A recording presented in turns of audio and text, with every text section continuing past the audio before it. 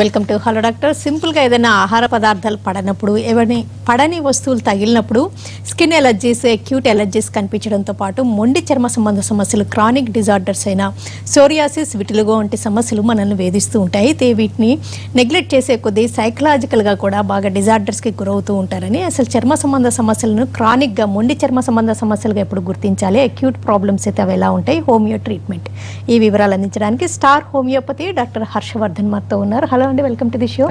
కొంతమందికి ఆలాఫేసెడ్ అని ఉండి స్కిన్ మీద ఎలర్జీ లాగా, ర్యాష్ లాగా కనిపిస్తూ ఉంటుందండి. అంటే వాళ్ళకి అర్థం కాదు అది ఎలాంటి కండిషన్ అని, ఎలా అర్థం చేసుకోవాలి? ఓకే, మనకి ఇప్పుడు చర్మం పైన ఏదైనా సమస్య రావచ్చు, దద్దుర్లనే రావచ్చు, లేదంటే ఒళ్ళంతా కాస్త దురదైనా పెట్టవచ్చు, లేదంటే చిన్న చిన్న పొక్కుల్లా కూడా రావచ్చు, ఎర్రటి పొక్కులు కానీ, లేదంటే అదే ఎర్రటి పొక్కులు కొద్దిగా చీమ్ పొక్కులా కూడా రావచ్చు మనకు.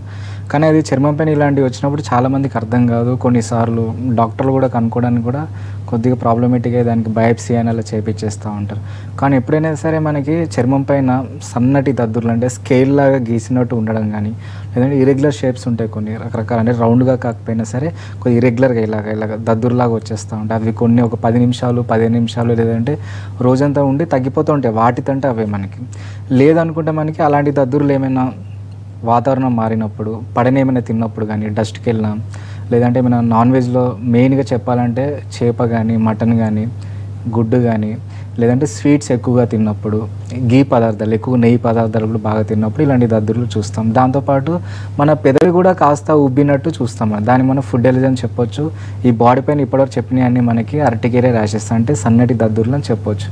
వీటికి చాలామంది వాడేదంటే ప్రతి మనిషి ఏదో ఒక స్టేజ్లో ఈ దద్దుర్లు అనేవి రావడం జరుగుతుంది. అది అంటే ఎందుకు అంటే ప్రతి మనిషికి ఏదో ఒకటి పడని వస్తువు కానీ, పడని వాతావరణం కానీ, పడని వాతావరణంలో ఏదైనా మార్పులు వచ్చినా సరే అలాంటి ఏదో ఒకటి కండిషన్ ఉండడం జరుగుతుంది ప్రతి ఒక్కరికి. అందుకే వీటిలోనే మనకి దద్దుర్లు ఎక్కువగా వస్తూ ఉంటాయి. వాటిని మనం ఏం చేయకుండా అలాగే వదిలేస్తే మనకి ఇబ్బంది ఏం పెట్టదు. కానీ చాలామంది ఏంటంటే దీన్ని తొందరగా రికవర్ చేసుకోవాలని చెప్పేసి రకరకాల యాంటీబయాటిక్స్ ఎక్కువ వాడేస్తూ ఉంటారు. సిట్రిజిన్ బాగా వాడతారు ఇలాంటి దద్దుర్లకి. అలా వాడే కొద్దికి మనకి అలా 10 నిమిషాలు ఉండే దద్దురు కాస్త మనకి 10-20 నిమిషాలు అయిపోయి అలా రోజంతా ఉండి 2 రోజులు ఉండేసి మనకి అది కాస్త దద్దుర్లు కాస్త చర్మం లోపలికి దిగి దాని నుంచి మనకి సైనస్ లాగా మారవచ్చు, లేదంటే డస్ట్ ఎలర్జీ, ఏదైనా శ్వాసకోశ ఇబ్బందులుగా మారవచ్చు, లేదంటే మూడోది మనకి చర్మం పైనే అలాంటి దద్దుర్లే దాని నుంచి మనకి డెర్మటైటిస్ అంటే మనకి చర్మం వాపు ఎక్కువగా మనకి ఏంటంటే ఒక అద్దం కింద మనం నుంచి ఉంటే డెర్మటైటిస్ ప్యాచ్తో మనకి షైన్ అవుతూ ఉంటుంది, మనకి మెరుస్తూ ఉంటుంది. దాన్ని డెర్మటైటిస్ అని చెప్తారు. ఇలా మనకి ఈ ర్యాష్ నుంచి, మనకి దద్దురు నుంచి ఆ డెర్మటైటిస్ కానీ, ఎగ్జిమా అని చెప్తారు చూడండి. ఎగ్జిమా అంటే మనకి చెప్పాలంటే బాగా దురద పెట్టినప్పుడు, మనకి బాగా గోకినప్పుడు ఆ మచ్చలోంచి మనకి కొద్దిగా మనకి నీళ్ళ లాంటి పదార్థం, జిగులాంటి పదార్థం రావడం చూస్తాం ఎక్కువగా. ఆ ఎగ్జిమానే రావచ్చు మనకి. దాని నుంచి మనకి ఏంటంటే సోరియాసిస్ కానీ, లేదంటే తెల్ల మచ్చలు కానీ, అలా ఒక చిన్న దద్దురు నుంచి రకరకాల కాంప్లికేషన్ చర్మానికి సంబంధించి చాలా వరకు 80% వరకు ఒక దద్దురు నుంచి మొదలవడం చూస్తాం మనం. ఇంకొక 20-30% మనకి చెప్పాలంటే ఏదైనా యాంటీబయాటిక్లు, లోషన్స్ లాంటివి బాగా వాడే కొద్దికి దాని నుంచి కూడా మనకి ఈ విధంగా సోరియాసిస్ కానీ, విటిలిగో తెల్ల మచ్చలు కానీ, లేదంటే ఎగ్జిమా కానీ, డెర్మటైటిస్ అని రకరకాలుగా వచ్చే ఛాన్స్ చాలా వరకు ఉంటుంది మనకి. నీలమ్మ గారు కాల్. నీలమ్మ గారు ఆగండి ఒక మాట. మా మనవాడికి చెప్పండి. ఒకసారి ఏలు కొద్దిగా దెబ్బ తాకిందండి. ఓకే. దెబ్బ తాకినప్పుడు ఏమైంది, అది అప్పుడు కొద్దిగా రక్తం వస్తే మరి ఇక మందు పెట్టినా పసుపు పెట్టినా తెలియదు నాకు కూడా కరెక్ట్ గా. ఓకే. ఇప్పుడు కాలుకు మొత్తం ఏలు పెద్దగా, ఇప్పుడు పెద్దగా ఉంటుంది కదండి, సగం తెల్లగా అయిపోయింది. ఓకే. ఓకే. అయిపోయిందని అంతవరకు దాకా మేము కట్టుకోలేదు, ఏదో అట్లా ఒట్టిగా అవుతుందేమో మేము అనుకున్నాము. తర్వాత ఏమైంది, అది ఇంత ఏలు మొత్తం తెల్లగా అయింది. ఇక అక్కడక్కడ ఇట్లా మచ్చలు లాగా అవుతుందండి. ఓకే. ఇంకా అదే ఇక మచ్చలు అయ్యి ఆ పిల్లగాడికి ఏమన్నా మందులు ఇస్తే కూడా ఏం పని చేస్తామండి, ఇంగ్లీష్ మందులు వాడుతున్నాము. ఓకే. ఓకేనమ్మా నీలమ్మ గారు, మనకి చూడండి పిల్లల్లో కానీ పెద్దవాళ్ళలో కానీ ఏదైనా రాయి కానీ, లేదంటే కర్రపుల్లు ఏదైనా గుచ్చుకున్నా సరే, లేదంటే ఏమైనా పడిపోయినప్పుడు, ఏదైనా దెబ్బ తగిలినప్పుడు కానీ, లేదంటే జారి పడిపోయిన ఇంట్లోనే సరే మనకి ఏమైనా సన్నగిలా గీసుకున్నట్టు అవుతాయి చూడండి, అలాంటివి కానీ, లేదంటే కాలిన గాయాలు ఉంటాయి చూడండి ఎక్కువగా. బండి మనం నడిపించే బండి సైలెన్సర్ బాగా కాలి చర్మం పైన ఇలా మనకి పడిపోతా చూడండి ర్యాష్ లాగా, అలాగైనా కావచ్చు. లేదంటే ఏదైనా దెబ్బ తగిలినప్పుడు మనకి ఆ దెబ్బనే తగ్గిపోతుంది, కానీ అక్కడే మనకి బాబుకున్నట్టు తెల్లగా గుండ్రటి సన్నటి మచ్చల్లాగా ఏర్పడతాయి మనకి. ఆ తెల్లటి మచ్చ చుట్టూ కూడా మనకి చూస్తే నల్లటి వలయంలాగా ఉంటుంది ఎక్కువగా. ఇది మనము చాలామంది తెల్ల మచ్చలని అనుకుంటారు ఎక్కువగా, కానీ తెల్ల మచ్చలు కాదమ్మా అవి. దాన్ని కరెక్ట్గా చెప్పాలంటే ఎటోపిక్ డర్మటైటిస్ అంటారు, అంటే చర్మ వాపు అనమాట. మామూలుగా వచ్చే వాపు వేరు, అలా తగిలిన గాయాలు కానీ కాలిన గాయాల నుంచి వచ్చే వాపు వేరు. దీన్ని మనం ఎటోపిక్ డర్మటైటిస్ అని చెప్తారు. దానికి ఎందుకంటే ఇలా కనుక్కోవడానికి చాలామందికి ఇబ్బందికరం, అందుకే రకరకాల ఎన్ని మందులు వాడినా ప్రయోజనం ఉండదు మీరు చెప్పినట్టు. మరొక కండిషన్ ఏంటంటే చిన్న బాబు కాబట్టి చిన్న బాబుకి ఏమైనా సైనస్ ప్రాబ్లం ఏమైనా ఉందా అది కూడా చూడాలి. సైనస్ కానీ లేదంటే తుమ్ములు, జలుబు, టాన్సిల్స్ కానీ అలాంటివి ఉన్నా సరే పిల్లలకి మనకి ఇవి తగ్గడం కొద్దిగా టైం పడుతుంది మనకి. సేమ్ ఇలాంటి మనకి మధ్య ఏజ్ ఉన్న వాళ్ళకి 20-30 సంవత్సరాలు ఉన్న వాళ్ళకి కూడా ఇలాగే తగిలిన గాయాల నుంచే మనకి తెల్లగా మచ్చల్లాగా ఏర్పడుతూ ఉంటాయి అమ్మ. వాటి ట్రీట్మెంట్ ఉంటుంది హోమియోలో. ఒకసారి బాబుని తీసుకురండి అమ్మ నీలమ్మ గారు, ఒకసారి చూసి నేను మందులు ఇస్తాను. హోమియోలో చాలా చక్కగా తగ్గుతుంది మనకి. రేవంత్ గారు కాల్. రేవంత్ గారు మేడం నమస్తే అండి. నమస్తే అండి రేవంత్ గారు, చెప్పండి. నమస్కారం రేవంత్ గారు. సార్ నమస్తే సార్. సార్ నమస్తే, చెప్పండి సార్. సార్ నాకు డాండ్రఫ్ ప్రాబ్లం ఎక్కువగా ఉంది సార్ తలపైన. ఓకే. అయితే అది ప్రతిరోజు నేను స్నానం చేస్తాను సార్ హెడ్ కి. రైట్. ఓకే. కానీ అది పోవట్లేదు సార్, అది సోరియాసిస్ కి ఏమైనా దారి తీస్తుందనే ఇబ్బంది వస్తుంది సార్. Okay sir. సార్ అది డాండ్రఫ్ అని ఖచ్చితంగా ఎలా చెప్తున్నారు? పౌడర్ లాగా పడుతుందా, పెచ్చుల్లాగా పడుతుందా?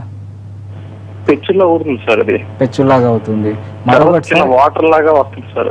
వాటర్ లాగా వస్తుంది. ఓకే. సరే, ఇలా మనకి ఇట్లా డాండ్రఫ్ ఇట్లా పౌడర్ లాగా వచ్చినప్పుడు మనం ఇలా ఇలా అన్నప్పుడు లేదంటే ఇలా పెచ్చుని ఇలా పీకినప్పుడు కూడా హెయిర్ కూడా వచ్చేస్తుందా దాంతో పాటు మీకు? అప్పుడప్పుడు వస్తుంది సార్ అలాగే. Right right. ఓకే. అది పౌడర్ లాగా అన్నారు కదా, మనము మామూలుగా పౌడర్ వాడుకుంటాం చూడండి ఫేస్ కి, అలాంటి పౌడర్ ఉందా? పూర్తిగా 70-80% పెచ్చులతో కూడిన పౌడర్ లాగా ఉందా? పెచ్చులతో కూడింది సార్. Right right. ఓకే. సన్నగా ఇలా మచ్చలాగా ఏమైనా కనిపిస్తున్నాయా సార్ ఏమైనా అద్దంలో చూసుకున్నప్పుడు తలలో? మచ్చలేం లేదు సార్ అలాంటివి. రైట్. ఓకే. ఇంకా సార్ రేవంత్ గారు ఇంకేముంది? అదే సార్, అదే పోవట్లేదు సార్. నేను డైలీ హెడ్ బాత్ చేస్తున్నా కానీ అది ఓకే సార్. మరొక విషయం, ఇది డస్ట్ కి ఏమైనా ఎక్కువ ఎక్స్పోజ్ అవుతా ఉంటారా బయట ఏమైనా? లేదు సార్, లేదు సార్, అసలు బయటకి. Right right. ఓకే. ఇంకేమైనా ఉందా సార్ ప్రాబ్లం? ఓకే రేవంత్ గారు, మీరు చెప్పిన దాన్ని బట్టి చూస్తే ఇది సోరియాసిస్ అండి. కరెక్ట్గా చెప్పాలంటే రేవంత్ గారు, సోరియాసిస్, స్కాల్ప్ సోరియాసిస్ అంటారు తల్లో వచ్చేది. ఎందుకు అంటే తల్లో మనకి డాండ్రఫ్ చూస్తాము, సోరియాసిస్ చూస్తాము, కానీ మనకు తెలియంది మరొకటి ఉంది. దాన్ని మనము సెబోరిక్ డర్మటైటిస్ అని చెప్తారు ఎక్కువగా. సెబోరిక్ డర్మటైటిస్, సోరియాసిస్ రెండు చూడడానికి ఒకేలాగా ఉంటాయి మనకి, కానీ దీని తేడా మనం ఎలా కనుక్కోవాలంటే ఒకటే అండి. మామూలుగా రేవంత్ గారు మీరు అన్నారు చూడండి, కొద్దిగా లైట్గా వాటర్ లాగా అంటే నీళ్ళలాగా రావడము, జిగురులాగా, మరొకటి పెచ్చుల్లాగా రాలడము, ఇదంతా సోరియాసిస్లో కనిపిస్తుంది. అదే సెబోరిక్ డర్మటైటిస్లో అనుకోండి, చాక్ పీస్ ఉంటుంది చూడండి, దాని ఇలాగా పూర్తిగా స్మాష్ చేసేయండి పౌడర్ లాగా, అలాంటి పౌడర్ బాగా రాలుతూ ఉంటుంది తలలో, కానీ పెచ్చుల్లాగా రాలదు. అది ఇలా దులిపితే చాక్ పీస్ పౌడర్ ఎలా పడుతుంది అలా పడుతుంది. దాని మన సెబోరిక్ డర్మటైటిస్ అని చెప్తారు ఎక్కువగా.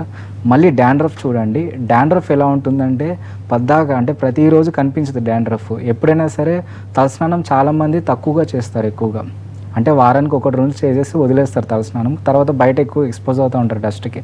వాళ్ళలో ఏంటంటే తలస్నానం చేయనప్పుడు లేదంటే ఎక్కడైనా ఫుడ్ మారినప్పుడు, వాతావరణం మారినప్పుడు అది కూడా మనకి సెబోరిక్ డెర్మటైటిస్లో పౌడర్ లాగా పడుతుంది, కానీ కొద్దిగా మనకి పసుపు లేదంటే తెలుపు రంగుల్లో పడుతుంది. అలా పడితే మనకి డాండ్రఫ్ అని చెప్తారు.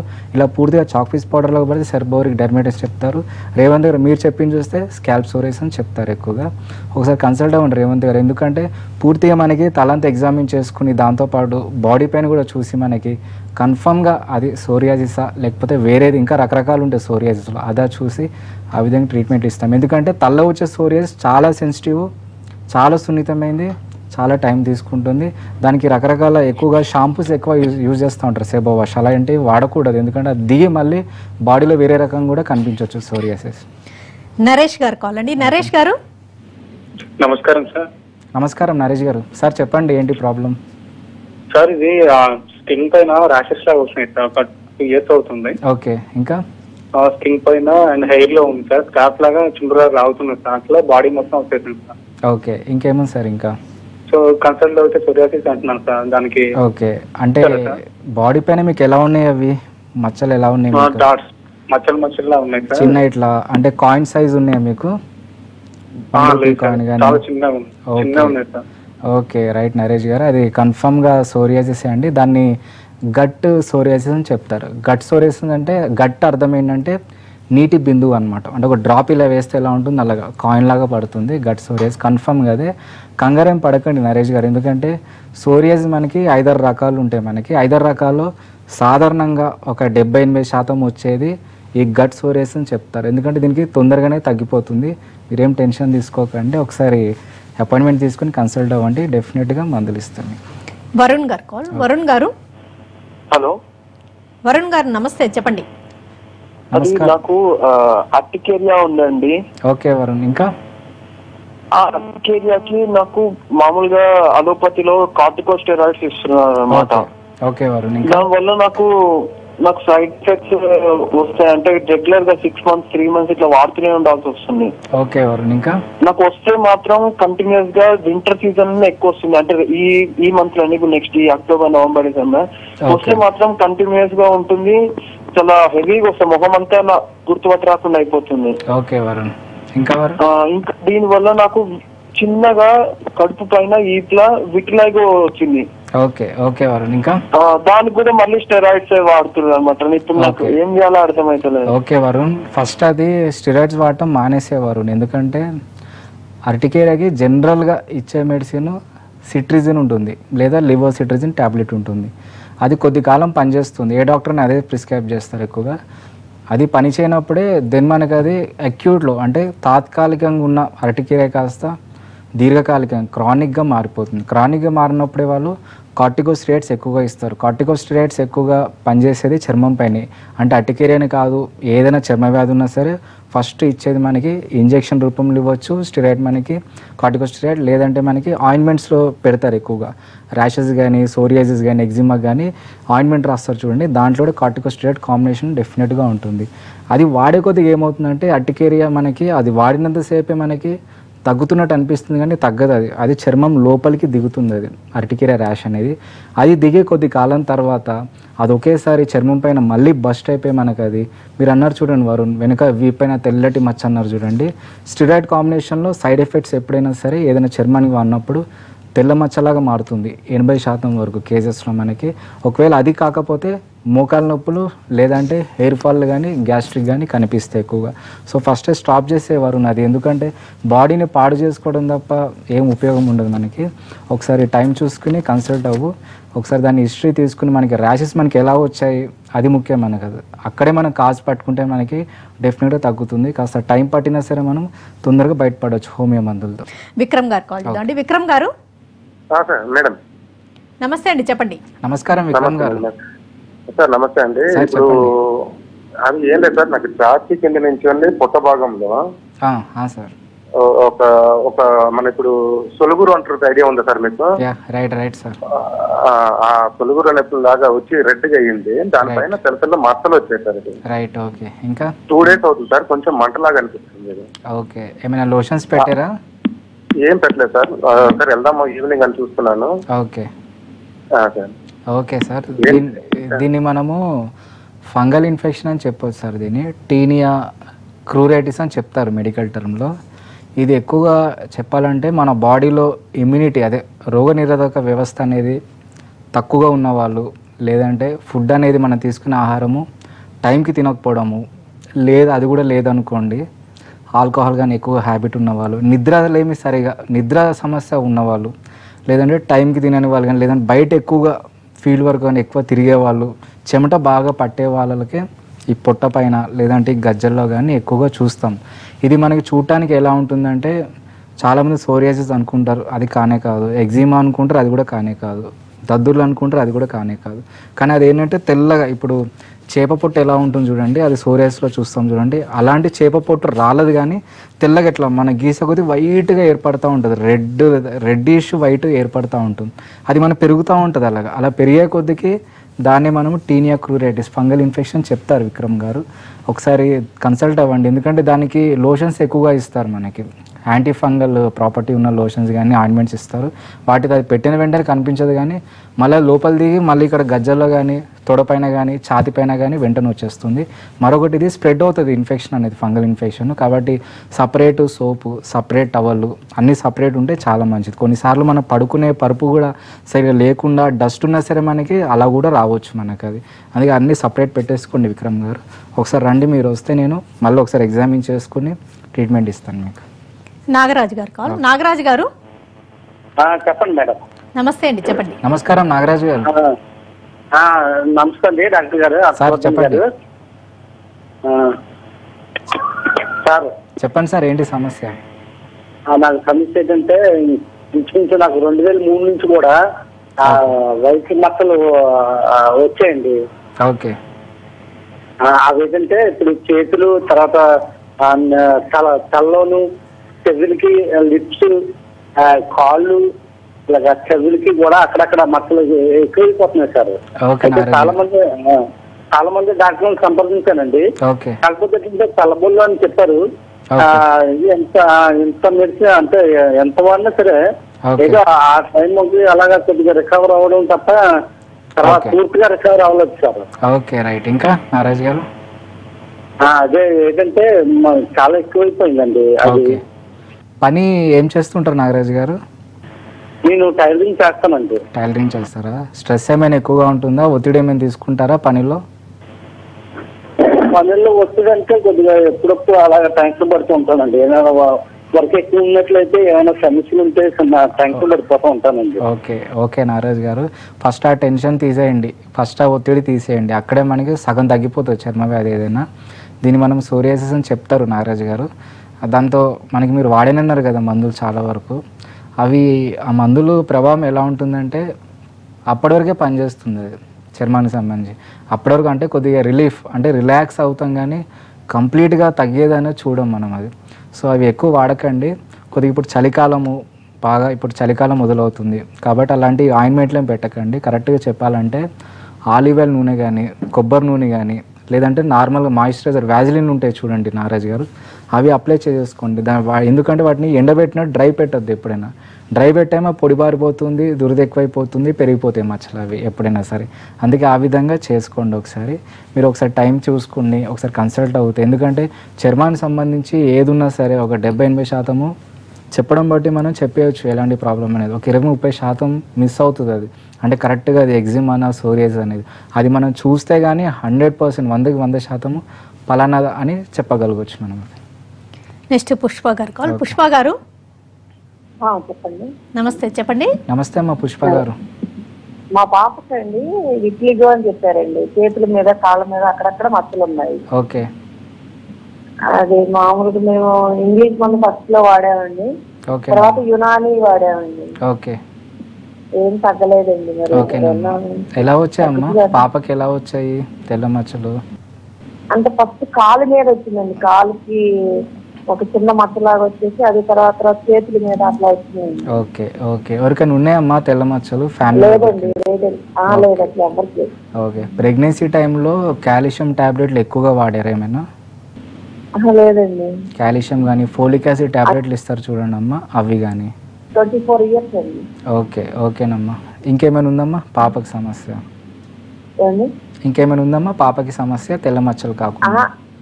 తెల్ల మచ్చలు కాకుండా ఇంకేం లేదు. ఓకే ఓకేనమ్మా. పుష్ప గారు, పిల్లల్లో మనకి తెల్ల మచ్చలు అంటే ప్రధానమైన కారణము వాళ్ళ బాడీలో కాల్షియం లోపం చూడాలి ఫస్ట్. అంటే ఏ వయసు వరకు అంటే ఒక 10 సంవత్సరాల వయసు నుంచి ఆల్మోస్ట్ ఒక 20 సంవత్సరాలు అనుకోండి, ఈ మధ్య ఏజ్ వాళ్ళలో ప్రధానంగా కాల్షియం తక్కువగా ఉందా లేదా సరిపోయిన మోతాదులు ఉందా అదొకటి చూడాలి. రెండోది మనకి స్ట్రెస్ ఫ్యాక్టర్ అమ్మ ఒకటి. ఇంకోటి ఏంటంటే ఒత్తిడి ఏమైనా తీసుకుంటున్నారా వాళ్ళు చదివే చదువులో కానీ, ఇంట్లో ఏమైనా సమస్యలు ఉన్నా, వాళ్ళ పర్సనల్గా ఏమైనా స్ట్రెస్ ఉన్నా సరే మనకి ఈ తెల్ల మచ్చలు అనేవి బాగా చూస్తాం మనం. తెల్ల మచ్చలు కావచ్చు, సోరియాసిస్ కావచ్చు. ఎలాంటి ఒత్తిడి లేదు వాళ్ళ మైండ్లో, అంతా ఫ్రీగా ఉన్నారు, అయినా సరే తెల్ల మచ్చలు ఏదైనా చర్మానికి సంబంధించి వస్తుందంటే మనకి మన ఫ్యామిలీలో అమ్మ నాన్న సైడ్ నుంచి కూడా ఏమైనా ఉన్నా లేవో అదొక హిస్టరీ చూడాలమ్మా. మూడోది మనకి ఎటు ఆ హిస్టరీ లేదు ఈ హిస్టరీ లేదు అనుకోండి, అంటే మనం అప్పుడు ప్రెగ్నెన్సీ టైంలో ఏమైనా సిజేరియన్ కావచ్చు, నార్మల్ డెలివరీ కావచ్చు, ఆ టైంలో మరీ ఎక్కువగా కాల్షియం ట్యాబ్లెట్లు ప్రభావం ఎక్కువగా వాడినా సరే ఆ విధంగా కూడా మనకి పడవచ్చు. అది కూడా లేదనుకోండి, థైరాయిడ్ సమస్య ఏమైనా ఉందనుకోండి ప్రెగ్నెన్సీ టైంలో, ఆ థైరాయిడ్ ఎఫెక్ట్లో కూడా మనకి పిల్లలు రావచ్చు. ఇవేమి లేవనుకోండి, పాపకి ఏం లేదండి, ఎన్ని వాడినా తగ్గలేదు అనుకోండి, సపోజ్ హోమియో వాడినా తగ్గలేదు, అలోపతి వాడినా తగ్గలేదు, యునాని ఆయుర్వేద తగ్గలేదు అనుకోండి, అలాంటి వాళ్ళకి ఏంటంటే ప్రధానంగా చేయాల్సింది కాల్షియం టెస్ట్ ఒకటి, థైరాయిడ్ టెస్ట్ ఒకటి. ఎందుకంటే థైరాయిడ్ కూడా ఎప్పుడు నెగ్లెక్ట్ చేయదు చర్మానికి సంబంధించి. దేనికి రిజల్ట్ రాకపోతే థైరాయిడ్లో ఏమైనా మార్పులు, ఏమైనా ఫ్లక్చువేట్లో రిపోర్ట్స్ ఏమైనా అటు ఇటు ఉన్నాయనుకోండి, దాంతో కూడా తెల్లమచ్చ సమస్య ఏర్పడే సమస్య ఉంటుందమ్మా. ఒకసారి పాపను తీసుకురండి అమ్మ పుష్ప గారు. ఎందుకంటే తెల్లమచ్చల్లో మనకి ప్రధాన హిస్టరీ అనేది చాలా ముఖ్యం. అంటే వాళ్ళు తత్వం ఎలా ఉంది, వాళ్ళ స్ట్రెస్ ఫ్యాక్టర్స్ ఎలా ఉన్నాయి, ఆ విధంగా పూర్తిగా అది హిస్టరీ తీసుకుంటేనే మనము అప్పుడు బయటపడవచ్చు ఆ సమస్య నుంచి. తర్వాత మీరు పెళ్లి చేసినా సరే వాళ్ళ పిల్లలు కూడా రాకుండా మనం చేసేయచ్చు. ఈ స్కిన్ ప్రాబ్లమ్స్ డ్రై స్కిన్ ఉన్న వాళ్ళకి మరింత ఎక్కువగా చూస్తూ ఉంటామండి. మరి వింటర్లో డ్రై స్కిన్ ఉన్న వాళ్ళకి ఇంకా స్కేలింగ్ కానీ ఇంకా ప్రాబ్లమ్స్ పెరుగుతుంటే ఇంకా సోరియాసిస్ కూడా సివియర్ అవుతుంది. డ్రై స్కిన్ ఉన్న వాళ్ళు ఇంకా జాగ్రత్తలు తీసుకోవాల్సి ఉంటుందా? వాళ్ళకి ఏమన్నా ఇట్లాంటి ప్రాబ్లమ్స్ ఉన్నప్పుడు ముందుగానే ఏమన్నా హోమియో హెల్ప్ చేస్తుందా? ఓకే, మనకి డ్రై స్కిన్ కానీ లేదంటే జిడ్డు చర్మం, ఆయిలీ స్కిన్ కానీ, కొద్దిమందికి ఆయిలీ స్కిన్ ఉంటుంది, డ్రై స్కిన్ ఉంటుంది, రెండు విధాలుగా ఉంటుంది. డ్రై స్కిన్ ఉన్న వాళ్ళకి ఎక్కువగా చర్మానికి సంబంధించి ఏదో ఒక సమస్య రావడం చూస్తాం మనం. వింటర్ సీజన్ కాదు, ఏ సీజన్ వాళ్ళు చాలా ఎలర్జీస్ వచ్చేస్తాయి బాగా. వాళ్ళు ఏంటంటే డ్రై స్కిన్ ఇలా అనగానే ఇట్లా సన్న ఇట్లా వైట్ స్క్రాచెస్ లాగా పడిపోతాయి వాళ్ళకి. వాళ్ళు ఏంటంటే 24 hours వాళ్ళు మాయిశ్చరైజర్ అప్లై చేసుకోవాలి ప్రధానంగా.